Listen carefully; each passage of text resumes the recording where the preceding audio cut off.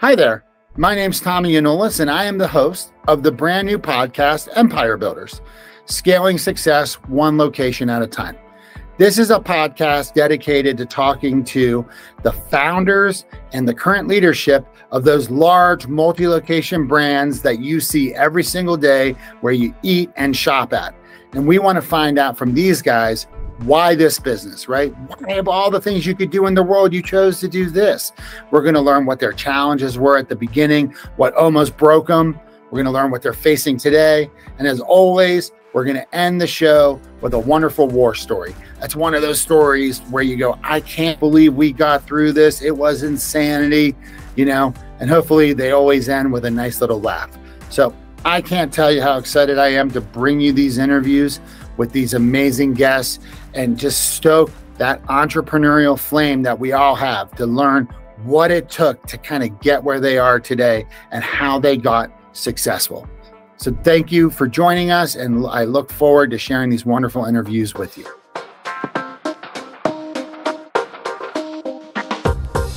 Hey there, everybody. It's Tommy. I'm back with another episode of Empire Builders. Please welcome to the show, Isaac Aldridge. Isaac, how you doing, man? Doing great. How are you doing today, Tommy? I'm living the dream. Every day gets better and better. Actually, as I just was telling you, my kids went back to school, so the house is now mine again during the day, and I could not be happier. Fantastic. Yeah, it's a good feeling. Oh, it's wonderful. I can just be myself again. Anyway, welcome to the show. First question is my favorite question, so let's just jump into it. Tell me about what's your position today, and what is the name of your company? And so right now I am a franchisee with Dirty Dough Cookies. And so we do stuffed gourmet soft baked cookies. If you look at the website, we do, we do just really, really good cookies. We do milkshakes with them. We blend them up into the shakes. It's just kind of a delicious experience. So it's pretty fun. It's a fun job. Nice. And then, so how many stores do you operate today? So I only operate one. This is my first one. We're definitely looking at expansion, but we're getting our flagship store just, right where it should be so that it's a good example for any other locations we open up. And but we'll probably do more in the future. When you purchased your first franchise agreement, did you end up buying multiples, or are you going to buy them later? So we bought one. The way Dirty Dough does it is pretty cool, though. I haven't done other franchises, so maybe this is standard. But the way they do it, you buy one, you can buy an area and you get a discount up front, but I still get a discount for any future franchise fees that I do. So if I buy a food truck, if I buy another brick and mortar store, I get a little bit of a discount off of those, even though I didn't do it up front. Here's what I always tell people is they will sell you a franchise. They're not any kind of discount that they're talking about. It's almost like a gym membership, right? They're just trying to get as much money out of you at the beginning. But at the end of the day, they never are full of gym memberships. They will find room for you, or someone will move on. So I always tell people, do one, just exactly what you're doing. Do one, get it going, figure out all your systems, because the hardest jump in any business is 1 to 2. Right. That's true in coding, because I'm in tech. That's true in coding. That's true in managing a business, because right now you're there. You see everything that's happening. As soon as you go to 2, all of a sudden you're not there in one of the stores. So now you have to learn how to actually manage and delegate and train. And so it's better to do all of that with one store where you can maintain your cash flow. So if things are getting crazy, you don't end up, losing the whole thing. So I think that's a great idea. Oh, for sure. For sure. What did you do before Dirty Dough? So I've jumped around a little bit, but I've been in accounting for the past 5 years. I studied business. I got my MBA, and I always wanted to be a business owner, but I just kept going. I need stability. I got married. I had a kid. I had my second kid. But just owning a business just kept calling to me. And so eventually I was like, I got to get out and go do something that matters. You know what I mean? Yeah. It's funny. I have an MBA. I have a wife. I have 2 kids. And I said, we don't need stability. I don't need stability. And I started this company 10 years ago. And my wife's like a financial advisor and super she needs stability. And I just said, yeah, we don't need to worry about your needs. We'll just do mine instead. That's definitely a way to do it. Not the smart way to go, let me tell you. Yeah, don't follow that advice of mine or learn from my mistakes, people. Go get the corporate job when you have young kids. Anyway, cool. So why Dirty Dough then? Let's go to question number 2. If you could have chose any franchise in the world, why'd you choose Dirty Dough? So Dirty Dough is really cool for a couple of reasons. And well, first one is I like the product. I mean, so I was living out in Utah with my wife and our first kid, and we saw everything go down with just all the different cookie companies. There's some weird drama out there. I don't know if you followed that. Crumble cookies having like some AUV issues and all that stuff. And so we tried all of them, and we just liked Dirty Dough the most. And so we were already fans. And then when I got to the point where I went and talked to my wife after being in accounting for a few years, I was like, I really want to go do something for me, you know, just a business that I can own, I can operate, we can do, you know, be masters of our own destiny. And I saw an ad for becoming a Dirty Dough franchisee, and it was like Bennett Maxwell, the owner, talking about lowering the barrier of entry. So I mean, it was a little bit cheaper than other franchises. Sure. It was new. At the time, there were like 15 of them or something when I signed up. And now there's like 60 in operation, another like 100 or 200 that are sold waiting to be built. And so we caught the wave really early. I was like, this is cool. Like we can get in on a new company. We know we like the product. And then I started looking into the business model too, if you're familiar with it a little bit. So they make all the cookies in their facility and ship it to us frozen. Yeah. So all we do in the store is bake them, we top them, we sell them. And so it is so simple from an operational standpoint for a food franchise. Yeah. I mean, we're not messing with meat. We're not making pizzas in the back. We're not doing it. We don't need a master baker. Yeah. I mean, yeah. So it's just streamlined. So business model was good. Product was good. It just kind of checked all the boxes I was looking for. It's really cool. Well, yeah. And I mean, like, I think like people underestimate simplicity in that kind of stuff. Like I had another guy on the show a couple of weeks ago. He's a Baskin Robbins franchisee, and his parents had one store for 30 years, and now he's kind of taking it over, and he's got 9. And it's like it's kind of the same deal. Like they have so little cooking and prep, and you go, well, that's nice because it must be easier for you. But no, it's nice because you don't have to train as much. You don't need as many employees. You don't need a big a space. You don't need, you don't have to have 500 different things. You don't have to worry about perishability because literally everything's frozen. So all you're doing is thawing these things and baking them when you need them, so then you don't have as much waste. So yeah, maybe the cookie puck costs more than it would if you made the dough yourself, but then you don't have to deal with the eggs and the flour and the giant Hobart mixer, like it seems like such an easy peasy thing. Let me ask you this. Does Dirty Dough give you the ability to open up a Dirty Dough kiosk at the mall and then make all your cookies at your store and bring them to the mall? Is that something you could do? Are those the kinds of opportunities, non-trad stores available? So that's not set up that way already, but I will say what they can do. So for instance, there's a food truck version that we can do. Yeah. You can use the brick and mortar as your commissary, kind of what you were describing. Yeah. So you can store all the pucks there, and then you take them, what fits on the truck for the day. You take your trailer out and you just, you can go to an event, you can sell cookies all day long, and then you don't have anything stored anywhere but at your store. You just make sure you have a little extra storage so it can operate as a commissary. And so you can do the brick and mortar, you can do the food truck. What's cool is we're also one of the very first Dirty Doughs with a drive-through. I think there's 5 of them. That's awesome. That's going to be fun. We are in the soft open right now. And so we'll have the drive-through operational probably in 2 or 3 weeks. And then we're going to do our grand opening and do a lot of press for that. But yeah, the drive-through is going to be exciting. So there are some options. It is kind of a flexible thing. And what's nice is we are growing, but we're still early enough that they're taking a lot of suggestions as when I talk to them, I say, hey, can we do it like this? Sometimes they have to say no, but a lot of times they're like, hey, let's try it. We've never done that before. So nice. It's pretty cool to be in it a little bit earlier on, before we're 1,000 locations across the country or something, Yeah. And because I worked at corporate restaurant when that was happening. And, you know, once you get that big, a lot of times they just say no because they don't want to have to do it for everybody else, you know? So a lot of times you'll get squashed, not because it's not a good idea, but because they don't want to deal with it across and manage it across 5,000 locations. So they'll just be like, nah, it's just easier to say no. Yeah. Yeah. And we actually toyed with a location at the mall here in Springfield. We didn't end up doing it, but the lease was pretty high, and, you know, wasn't quite sure if it'd be worth it for a product that hasn't been in Springfield before, you know, but, you know, I think it definitely could be done in a mall. There's lots of places you can put a dirty dough. I like the idea. We were at a soccer tournament, like on Memorial Day weekend in Albuquerque, and there was some guys, and they came up in a cookie truck, and they just parked at the soccer tournament both days. They were there all day, like, you know, 12 hours a day. And then they were doing the soccer tournament during the day, and then they were going to head off to like a carnival or some fair or something later in the evening, you know.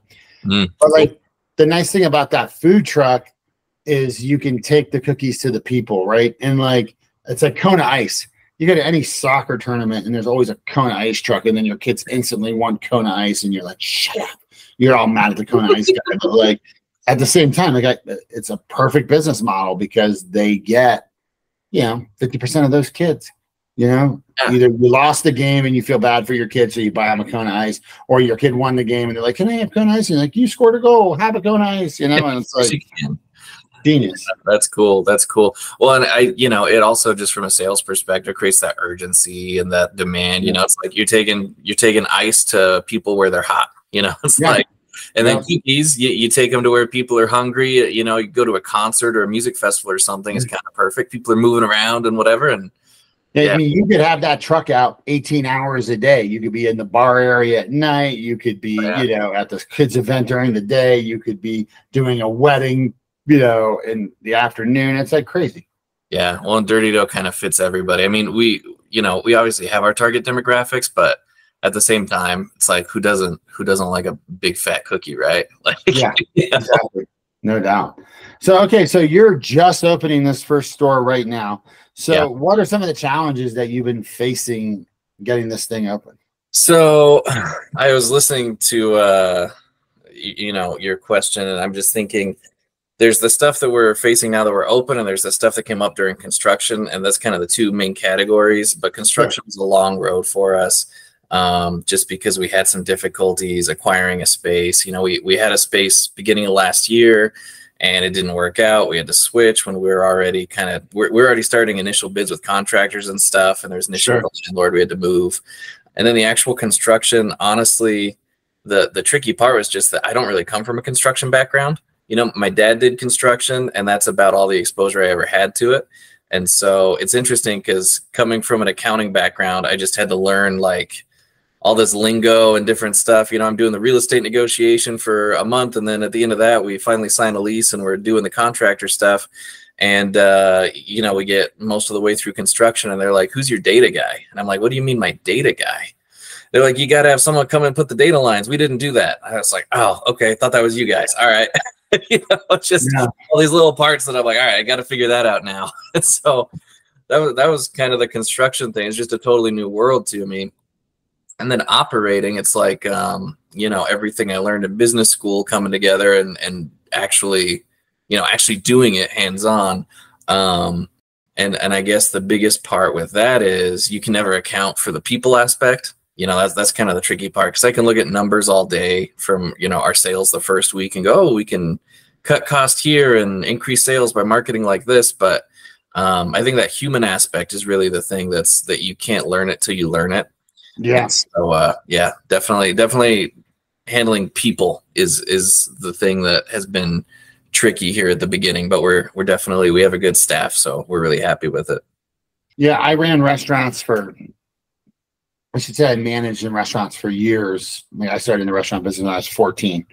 But my biggest piece of advice to you would be just make sure you're saying thank you and making these people feel appreciated. More than anything else, if you're not yelling at anybody and you just make people feel appreciated, you say thank you. It's their birthday, you let them take a dozen cookies home or something like that, whatever it is, they will stay forever. because they don't want to leave, but they leave because of bad managers, right? Like that's why people leave. They leave for bad managers. It's bad managers first, and then it's money is how they justify it, right? So I can go get a quarter across the street more an hour, which I mean, if you're making 15 an hour, that's actually like a decent raise. Like you go, okay, well, but they won't. People are also lazy by nature too, so like they don't want to leave. But if you're a jerk manager, then they will just go and find another job that pays more. Absolutely. And the restaurant industry is full of people. Like I literally fired people before, and then they walked, like we were in a mall, and they walked across the hallway in the mall from our PF Chang's to a Legal Seafood, and they went and got a job at Legal Seafood. Like then that, I mean, they literally were, I fired them. They walked across the hallway, got an application, and then within like a day, I saw them working at the other place, and I'm like, okay. And that's the whole industry's like that, right? So, we always looking for people. It's crazy. Right, for sure. Yeah. Okay, so that was sort of what you were challenged with, the construction stuff. Now you're dealing with the staffing stuff. Who's working there? Do you got like high school kids, or do you have are you working there yourself? Obviously, I would assume. So the way we're doing it, we tried. So here's kind of my war story. I think you were asking about that earlier, right? Yeah. So what's going on is, when we first were about to open, we had a manager that we were going to hire, and we had difficulties with her before we even got her into the store. Which is a bad sign. Yeah, I started seeing red flags. She, no communication, wouldn't show up when we needed to meet, late to meetings when we were going to discuss the store, and then just started, telling me about weird personal issues that didn't relate. And I was like, okay, you're going to bring some stuff into the work. Yeah. So, we had to not go with her, find a new manager.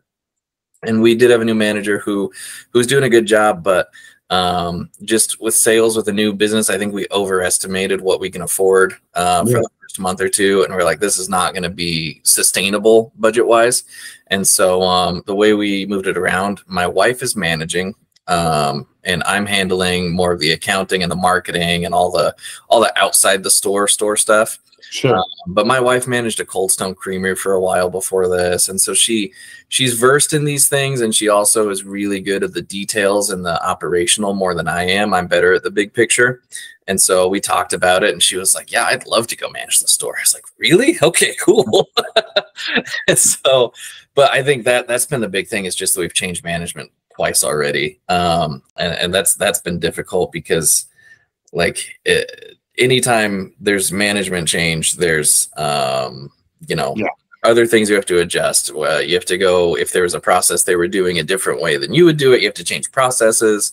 The second time that we've changed, we actually haven't had any turnover so far, which is kind of amazing, because I feel like anytime there's management change, there's usually turnover. But, we'll see.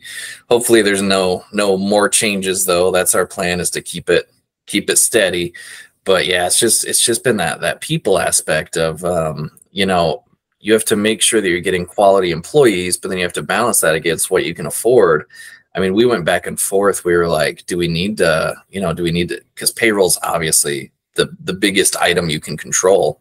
So we're like, well, we don't want to let anybody go, but we also kind of have to. So we had to let our manager go. But then it was like, but now we don't want to cut anybody's pay. Obviously, we don't want to do that, but you have to be able to afford to keep paying people. And so it's been kind of a wild ride already. We've been open since June 18th. And so it's just, it's been a lot, but we're figuring it out now with my wife in the store. It's good because I have a much closer ear to the ground. You know what I mean? Yeah. If something goes wrong in the store, it's not like I have to go talk to my manager and go have a meeting with her.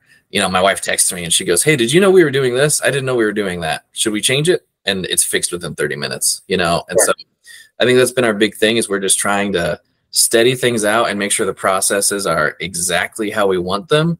Because like you were asking, who's working in the store? So my wife's working there, and then most of our staff are so our youngest is 16 and our oldest is 26, I want to say 26. Sure. And so it's definitely that age range. And so we're kind of figuring out, how do we make sure we're getting high quality, but we can't pay everybody $40,000 a year, and so it's like just that balance. And so so it was kind of a roundabout way to answer your question, but yeah. No, it's totally valid. I would have, if you had asked me for my advice like 6 months ago, I would have said you should be running the store at the beginning just so you can figure it all out. Plus you need that cash flow, right? Because like you said, even if you were doing 10,000 hours of local store marketing a week, this is a tough time, right? And those cookies are probably $3 or $4 a cookie. And so, you just got to kind of balance everything out, right? Like you got to go, okay. But that's the real world, right? That's what you're actually dealing with. And you took the right steps because you could, the guy that I met, I interviewed that is the Baskin Robbins, when they bought his parents' store, he ran that thing open to close for like 3 years straight while they were just getting it squared away because they were paying off his parents. And you know what I mean? Like it was just a lot of money going out the door. So he was there, 7 days a week running that store essentially. For sure. And at least you're lucky enough that you have time to do the local store marketing, and focus on the accounting and the books and all that other stuff because your wife can be in the store actually making the cookies, right? Yeah, definitely. That's been like the biggest thing for all of my entrepreneurial journey up to this point, is just having a really good wife. Yeah, there you go. A lot of headache.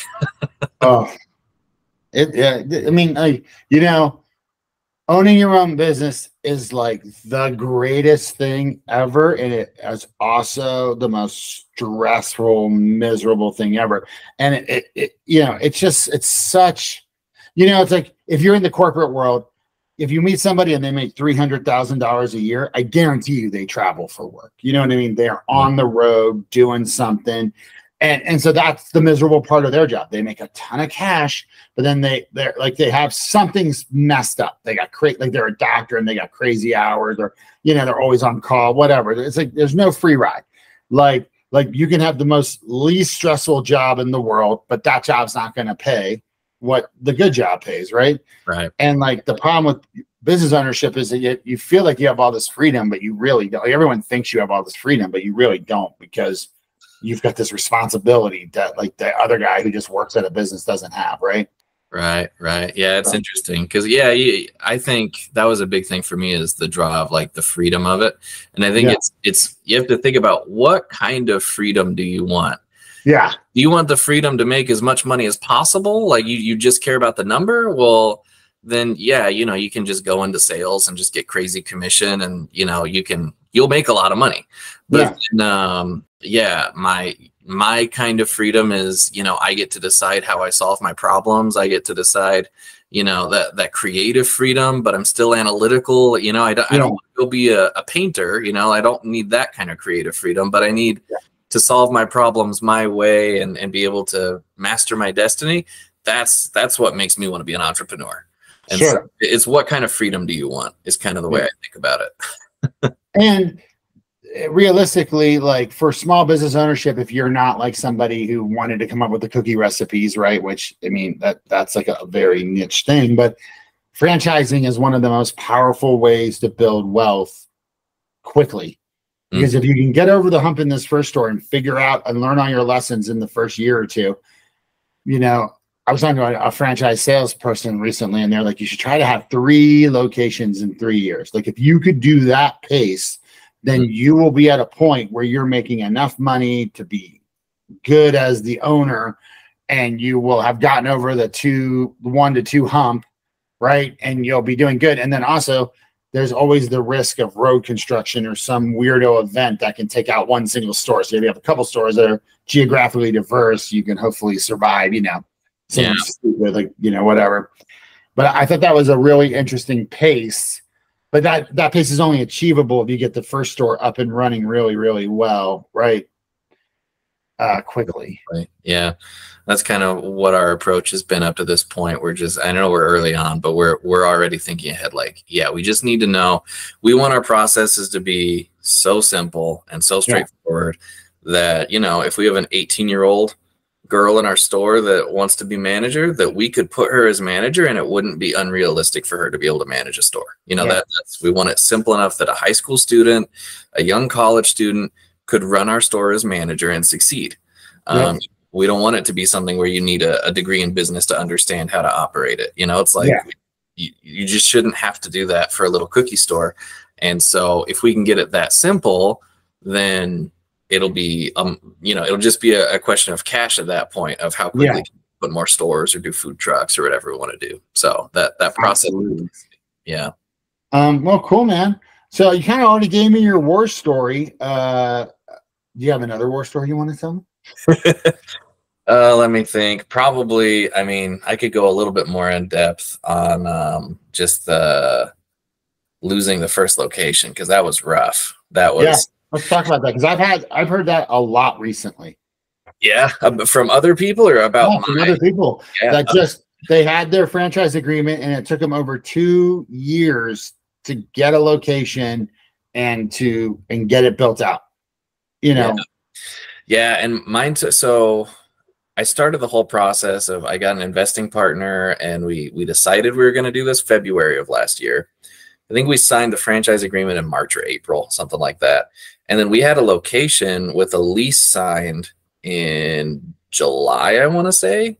We were ready to go. We're getting bids from contractors. We were getting good prices and everything. And what happened was we're going in next door to another cookie store.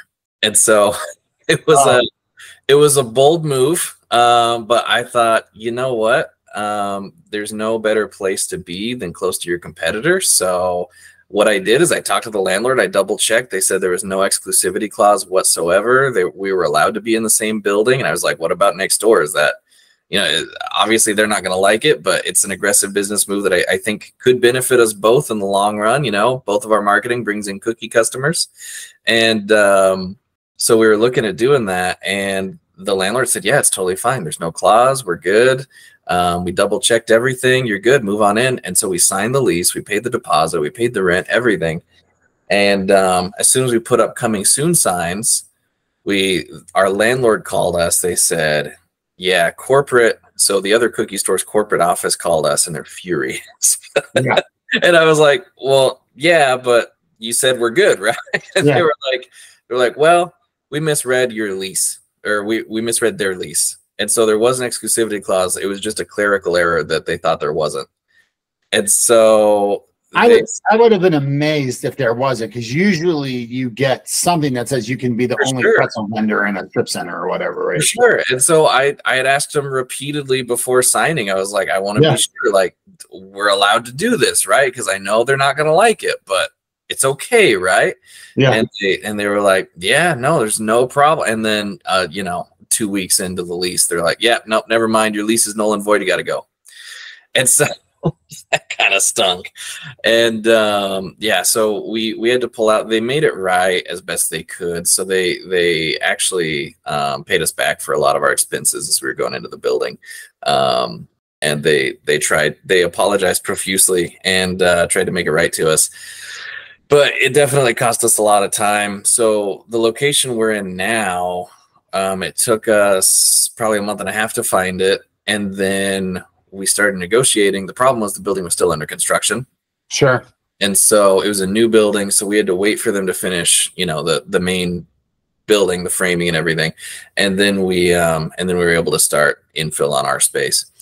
And so, yeah, we lost a ton of time was the main thing. But had you quit your job as an accountant at that point? So I quit when we moved. So that was the other part. I don't know if I mentioned that we moved from Utah to Missouri for this. Oh, and so we were like on a tight time constraint. We were like, all right, so I left my job. We moved to Missouri. We're living on savings and stuff.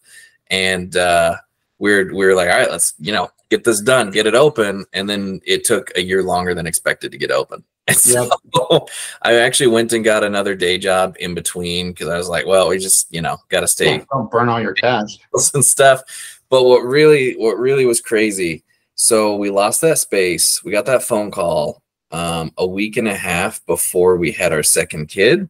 and she came like 3 weeks early, so we weren't expecting it. So we lost the space. 2 weeks later, we're in the hospital and we're having a baby. Yeah. Brought home our little girl. I still didn't have my new day job at this point, so I'm just like, what are we gonna do? Yeah, this is insanity. It was crazy. But then by the end of that year, we had a signed lease, and we were doing infill, and we were getting everything ready. And then yeah, we got open by June of this year. When we signed the lease in, like, I think it was December or January that we actually started the infill. And then we had to do all the infill to get construction done, and then we needed to wait for corporate approval to open and all that stuff. And yeah, so yeah, I went from like August of 23 to June of 24 was that wait period. So that was probably the hardest part. Do you mind, and you don't have to answer this if you don't want to answer, but how much was the build out roughly? So the build out, if I remember correctly, because I want to say, and you don't have to give me an exact number, just ballpark it. I'm just curious what the finishes cost and everything. Right. No, I'm just trying to remember because I'm separating it from like the equipment cost and the other, because we did an SBA loan, and so I have that number in my head, but a lot of that was like operating capital and stuff. So I think for the actual build out, I think what we did was like 165. That's not horrible. It wasn't bad. And now that doesn't include, since it was a new building, our landlord gave us a really generous TI allowance. And so like he covered, portions of the construction, but I think our final bill was around 165 or something like that.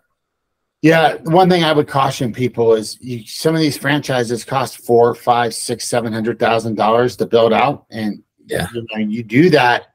That is an albatross around your neck that's just dragging you underwater. Yeah. Because when I worked at Quiznos, the initial build out was $450,000 to $500,000 on these stores. But then what would end up happening was that guy could not make his rent and his loan payment on the build out. And so he would end up selling the store for like $200,000 to somebody else, right? Just to get out. Yeah. And the $200,000 guy would also go bankrupt. And then they would sell their store for about 50. And it was the guy who got it for 50. The third guy could actually make it work. He's making money. Because he didn't have, because everybody else had lost their ass on the other $350K on that build out, right? And it was such a horrible thing to watch happen, but it happened all the time. Yeah. And so I just cash is king when you're starting a business, and anything you can do to conserve as much cash as possible is key, because of exactly what you said, which is everything takes longer than you expect it to take. Like when you're planning all this stuff out in your head, you'll think, okay, I think it'll take 8 weeks to get a building.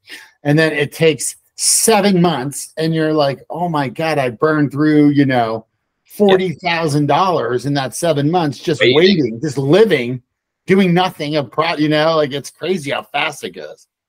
Oh man. Yeah. I can't remember who said it, that in business, everything takes twice as long and is twice as expensive as you expect. And that's definitely true. Yeah. I don't know if it's exactly, I'd say we were probably like 3 times as long and 1.5 times as expensive, but the principle holds true. It's like, well, and the human brain can't think in such a detailed manner, right? That it can actually figure that stuff out accurately. You know what I mean? Like it's not possible, because it has to start generalizing things so it can handle all of the details. And so 2 months sounds about right. And then, all of a sudden 7 months, you're like, what the hell, and you can't recognize very quickly all of the little things that you didn't expect to happen. Hey, that sink's in the wrong place. Well, now we got to pay $7,500 to move the pipe, like it's all done. Yeah. Amazing. Yeah. Well, I mean, that's one thing we're handling right now with our drive-through. That's the only reason we haven't put in our drive-through and done our grand opening yet, is because the menu boards, so Dirty O has a contract with a vendor that we work with to do all the menu boards and signage and stuff. And the issue was I didn't know until we already had closed up the ground outside for the drive-through that it needed a ground loop. And so I asked my contractor, I was like, how much is going to be to tear that up? He's like, you don't want to do that. Yeah. He's like, you want to find another way to put that sign up. And so what we're doing is we're just mounting them straight to the wall. Sure. And we're going to just have, a motion sensor that'll tell you when someone pulls up, and just take the order right there. We have really low wait times, so it shouldn't be an issue, but it was just like one of those things like, oh my gosh, why didn't I think of that? Yeah. Until after. Well, you don't know that because you're not a construction guy, and somebody probably should have told you, hey, you're doing a drive-through, you need electricity out there, Yeah. Yeah. Because you don't think that, because you just assume a lot of times that people are going to tell you everything you need to know, and they either forget because they're not paying attention, or they don't know, or they think you already know. Yeah, they think they think that everybody knows this because their whole job is building dirty doughs. You've never built a dirty dough before, so you need that like extra help, right, to like get through all the little nuances. And because they don't have that many drive-throughs, it's not top of mind. If every store had a drive-through in dirty dough, then they would have told you instantaneously, because they would be telling people every single day. Sure. But 7 of them have it, right, out of 60. So it's like less, it's like what, 10%, right? So it's not something they're thinking about. But they wouldn't have missed, hey, you gotta have a plug for ovens. Like they knew that, right? Because they need That's funny. Well, Isaac, thank you so much for coming on, man. Absolutely. It's been good. You want to plug where your dirty dough is and let them know when you think you'll be grand opening? Go for it. Yeah, absolutely. So our dirty dough location is on South Campbell in Springfield, Missouri. It's 2515 South Campbell, Suite 100. So we're at the end cap right next to the La Quinta Hotel. We'll have the drive-through open hopefully in the next couple weeks, and we're looking toward a grand opening hopefully on the 30th of August, just depending on when we can get that open and get the drive-through running. But we'll have a lot of fun stuff going on that day. If you want to follow us on Instagram, Dirty Dough Springfield, you can see all of our announcements and stuff, and we'll see you there. Well, cool, man. Thanks for coming on the show today. Thank you guys for listening, and we'll be back with a new episode soon. Awesome. Thanks, Tommy. Oh, you're very welcome.